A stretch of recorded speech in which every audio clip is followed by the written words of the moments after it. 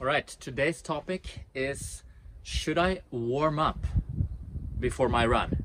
When is it important to do a warm up? Why do we do a warm up? And how do we do a warm up? Let's get into it.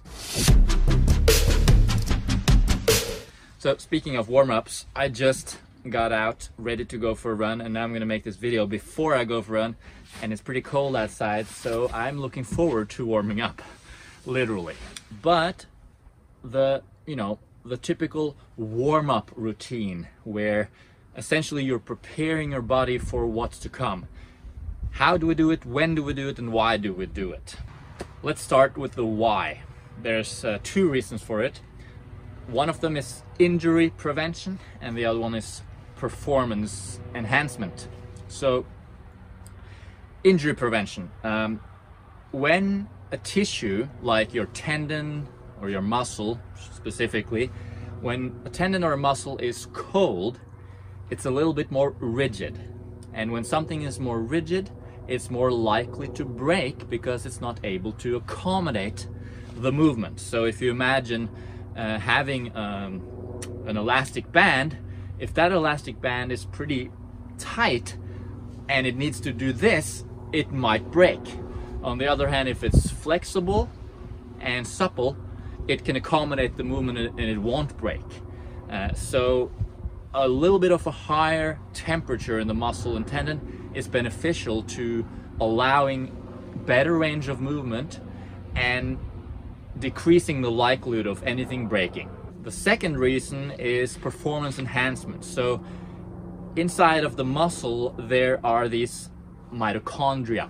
And inside those mitochondria, there's a chemical reaction happening where your body turns fuel into energy to produce movement. In order to do this, there are certain enzymes involved. An enzyme is a protein that helps a reaction along, essentially. And these enzymes are very sensitive to temperature and pH. And as your temperature goes up, these enzymes are able to work a little faster.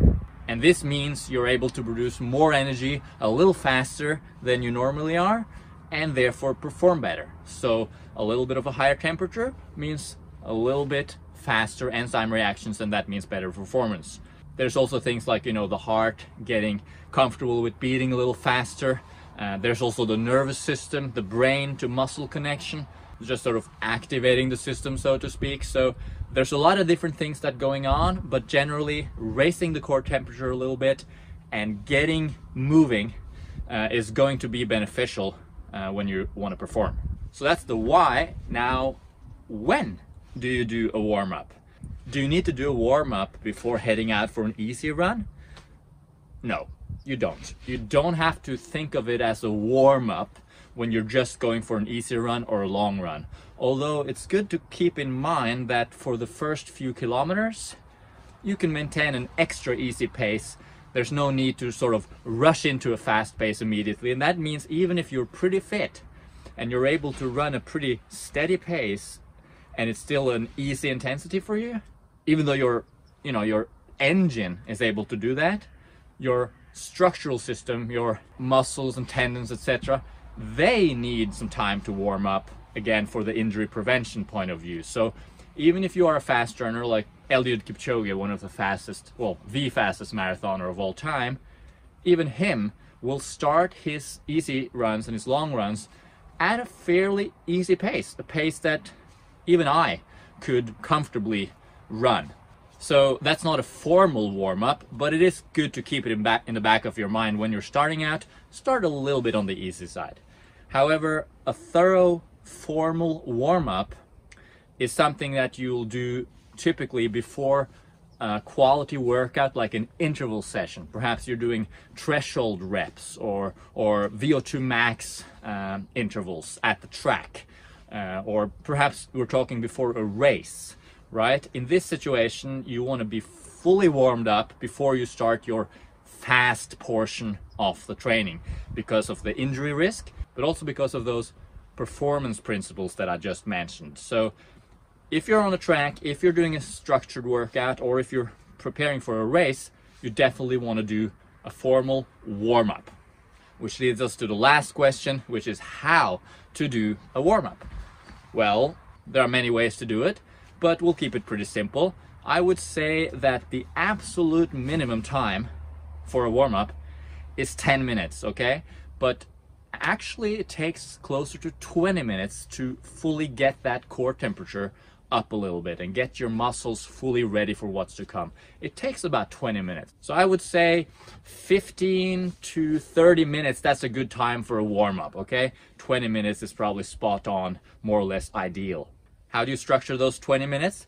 Well, probably for at least the first half of it, you can just jog easily. It's just about jogging around at an easy intensity. It doesn't have to be hard at all. It shouldn't be hard. It should be easy and relaxed, just to up that metabolism, burn those calories, and as you burn the fuel, heat is released and your body temperature goes up, which is what a warm-up is.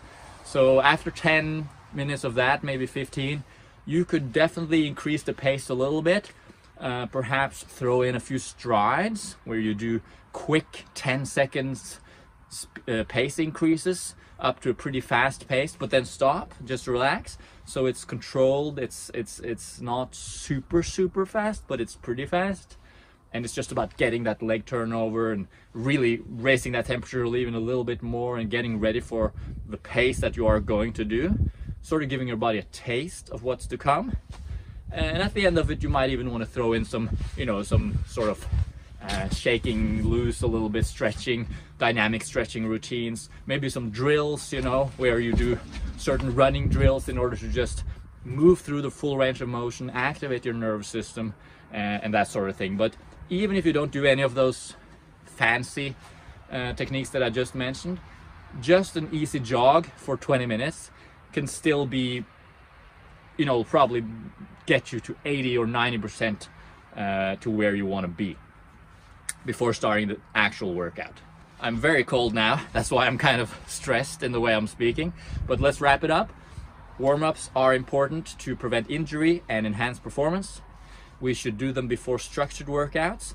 They're not necessary before easy runs, although the first kilometers should still be fairly easy. And last but not least, how to do it.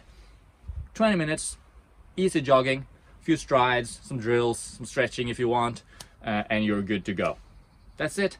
If you're interested in coaching, I offer customized training plans, online coaching as a month-by-month type of deal, where I'll follow you up with your training. We'll have consultations, we'll talk about things, and if you're just interested in asking me some questions, maybe talking about warm-ups or workouts or stretching or any sort of topic that you're wondering about and maybe have questions about, we can also set up a standalone consultation. So check out my website, there's a link in the description where you can read more about my coaching, and please subscribe, of course, and any questions you may have about warming up, please post them in the comment section below and I'll answer them as soon as I can.